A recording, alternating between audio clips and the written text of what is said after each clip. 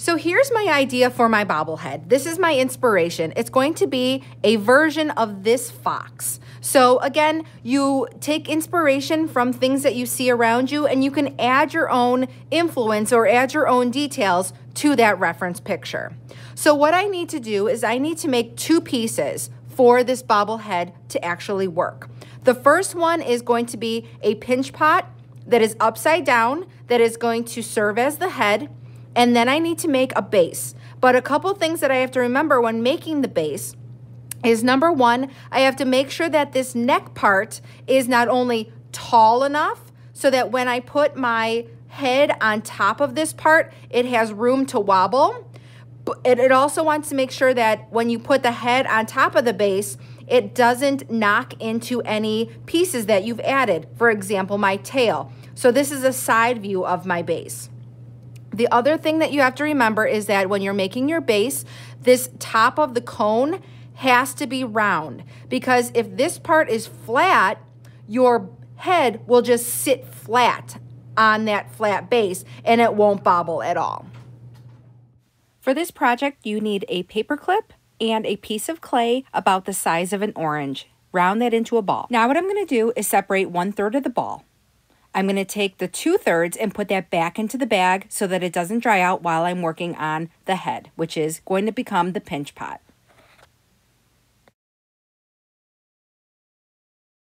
Now let's take a look at our at-home tools. A straight pin and a paper clip taped to the top of pencils or plastic cutlery.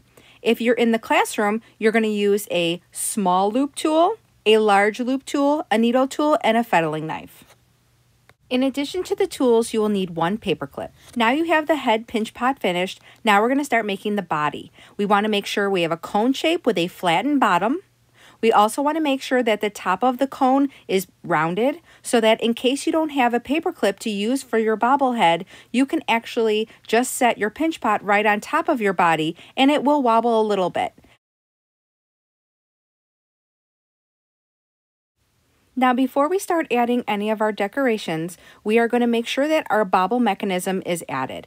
We're going to take an additional small piece of clay. We're going to slip and score that to the bottom or the inside of your pinch pot.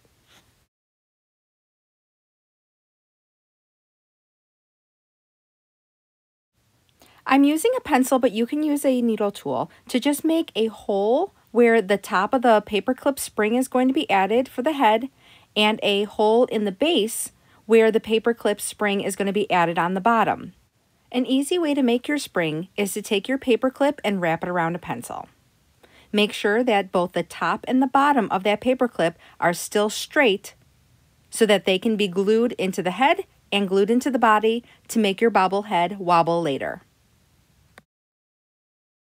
Now you can check to make sure that your spring is the right size. I would put the longer piece into the base and the shorter straight piece into the head. You want to make sure that the head is not too tall or not too short on the body.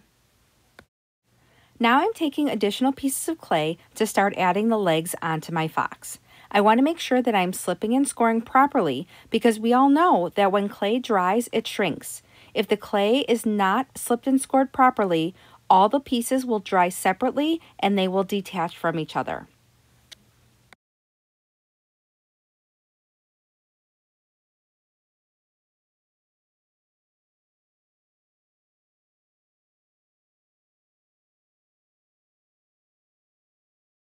Now I'm going to add that white patch of fur onto the top of my legs and my base so that it looks a little bit more three-dimensional. I can take a Crayola marker to use as a rolling pin if I'm at home. Remember, when you're adding decorations, the clay can be very thin because we don't want to add too much additional weight. The patch of fur that I'm going to be adding right now is just a rough outline. I'm going to go and refine all of those details later. When you're working in small spaces, water and a paintbrush are going to be very helpful. You can also use toothpicks if you're at home and you don't have a needle tool. Now that I'm done with the front, I'm going to start working on my side legs. Please again make sure that you are slipping and scoring to make sure that those legs also do not fall off. Now that both of your legs are added on both sides, you can go ahead and start adding a little bit of those details. The last part to add now onto the body is the tail. Just like in the rattle video, I don't want my fox's head to be flat. So I'm going to go ahead and take a small piece of clay and add it onto the front of my pinch pot to make it look as though his nose is coming forward. Now that I've added my eyes, I want to make sure that they stay put by blending the edges of the eye right into the face. This will also allow your sculpture to look as though the eyes are part of the face, not just sitting on top of it. I've added my eyebrows, my nose, and that little tuft of hair on the top of its head.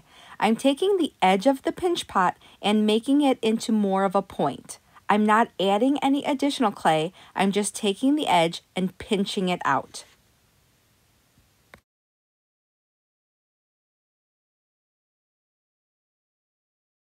Because I want both of my ears to be very similar in shape and size, I cut out one ear already and I'm rolling out a second piece of clay to make sure that they are the same thickness. I'm going to take my first ear, put it on top of my second mini slab, and trace that ear to make sure it's the same size.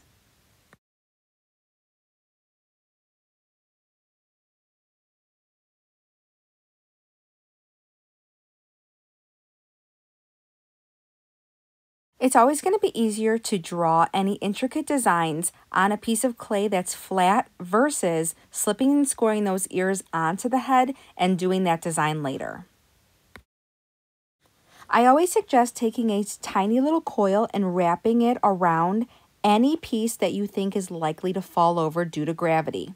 Remember that you are going to blend in that coil so no one will even know that it ever existed. It will, although, give your piece a lot more strength than it would have had on its own.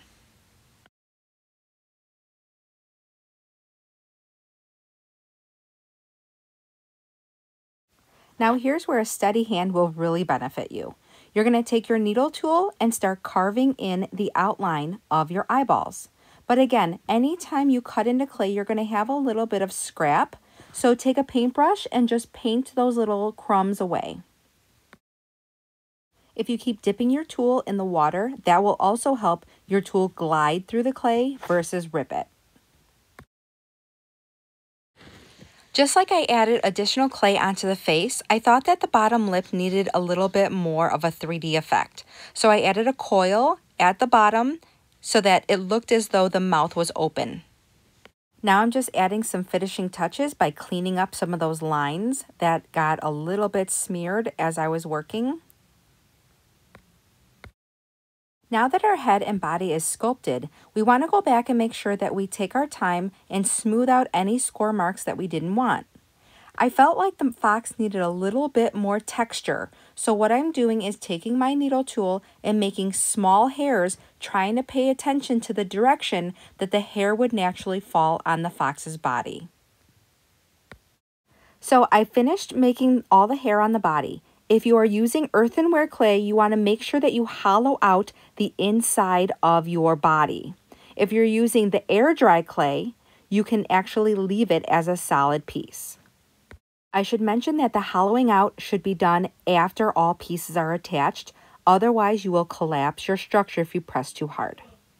Now what we're going to do is we are now going to add a little bit of tacky glue onto our paper clip.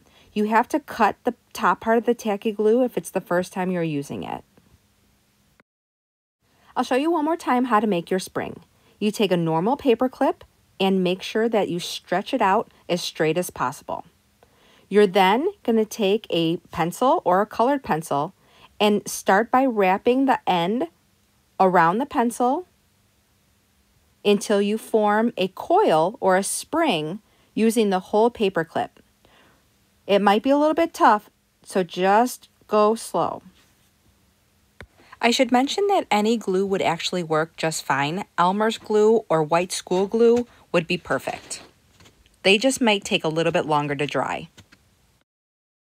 Just make sure after you've taken it off the pencil that the top and the bottom are going straight up and down. This sculpture was created using air dry clay. So for this one, we can use either acrylic or watercolor paint. You can see that the head is definitely drier than the body is by the white color. So we are painting this with the acrylic paint right now. If you were using earthenware clay, you would definitely want to use underglaze or gloss glaze once your piece is fired. Using a pencil, I drew a line where I wanted to make sure that I stopped painting the orange. This will allow me to leave that bottom half of the face white. Remember to paint the bottom of your pinch pot as well.